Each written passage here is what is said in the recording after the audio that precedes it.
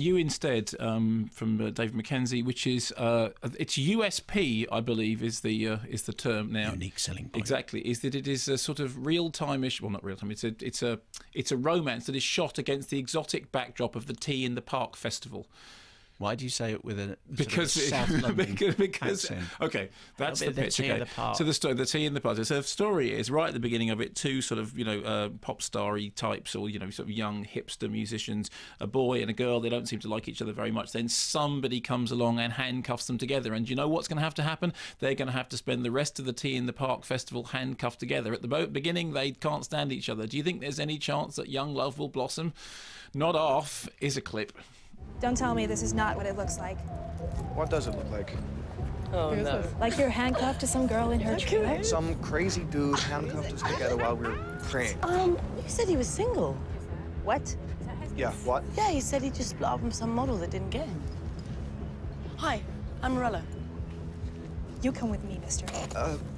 Ow, baby, wait.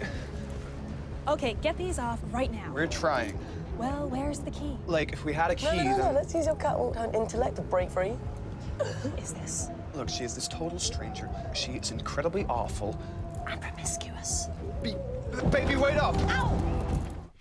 So, the lead role in this is Luke Treadaway, who actually has been very good in the past. He was very good in Brothers of the Head. He has a nice little role in Attack the Block, and he can, he's obviously a musician and he can play, and that's quite interesting. That's about it as far as the quite interesting things concerned. So the thing is, right, they're handcuffed together, and the whole thing looks like it's shot over however long it is that Tea in the Park lasts together, and it's and it follows them around, and they have festival adventures, and there's some mud, and there's people dressed up as fairies, and they fall in. There's a bit when somebody has to go to the loo, they're handcuffed together.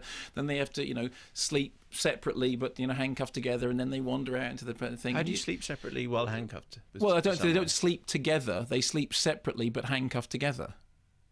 Right. So okay. Yeah, fine. You understand what you understand the nuance of what I'm saying. I see what you're saying. And you just think, yeah, no, why? I mean, it's at its worst, it's just phenomenally self-indulgent, and I think what it wants to be is it wants to be Before Sunrise meets Scorsese and LeDonc. Which it sort of is, but not in a good way. The problem with that is if you ever say those two things, that'll be on the poster, right? You say, "Hey, it's Before Sunrise meets Scorsese and LeDonc." They'll leave off the bit, but not in a good way. Do you remember that bit in Scorsese and LeDonc when it ends up in which he actually goes on and he does a set in front of some great big? Oh, fine. Well, that was And there's a bit when they end good.